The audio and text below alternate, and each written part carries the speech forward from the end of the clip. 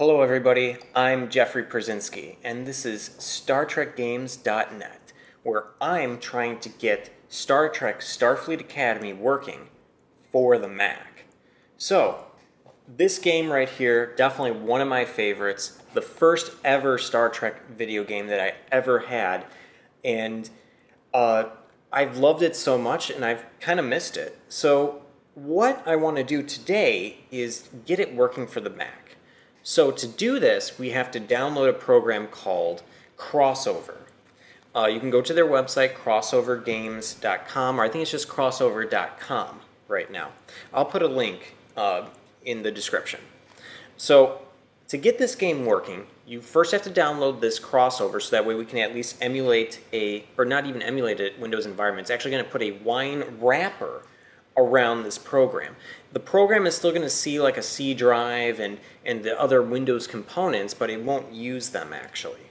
So, to prove that this is actually going to work, I'm going to go ahead, get my booklet out, take my disk, put it into the drive. And in a couple seconds, we're going to go ahead and see it pop up here on the desktop.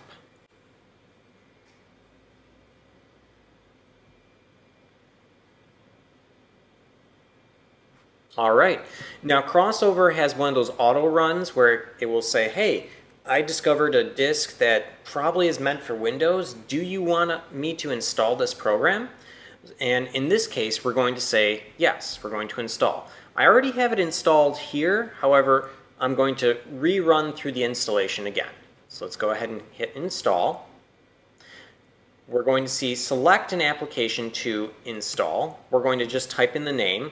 In this case, I'm not going to write out Star Trek Starfleet Academy because I don't want it to accidentally overwrite anything. So I'm just going to make it easy and say SFA.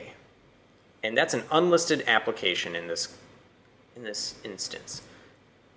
Usually this program will also go ahead and ask, hey, there's some similar names to this program. I mean, did you try to install like Star Trek Online, for example?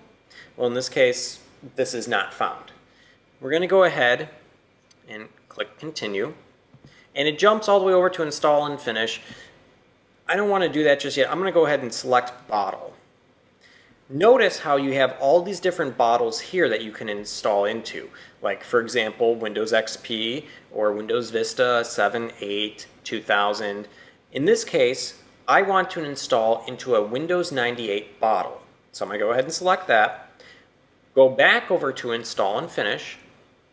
Click Install.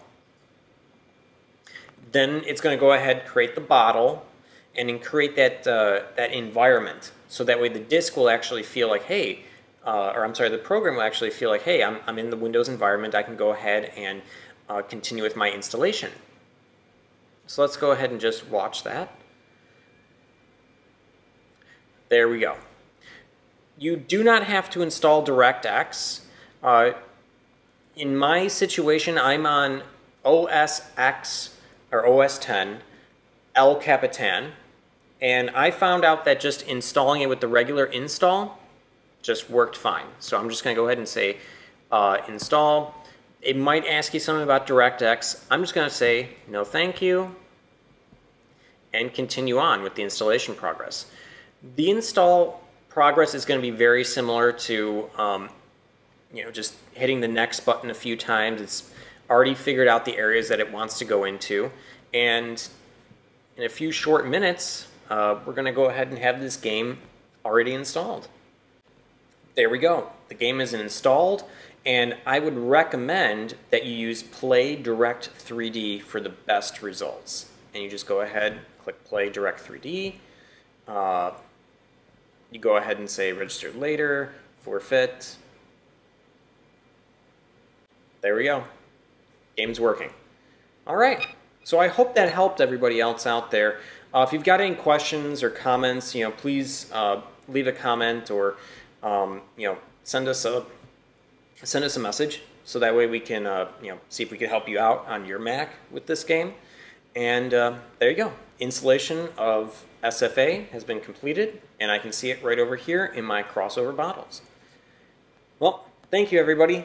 Again, I hope this helped out, and I hope that you can get the Star Trek Starfleet Academy game working for your Mac.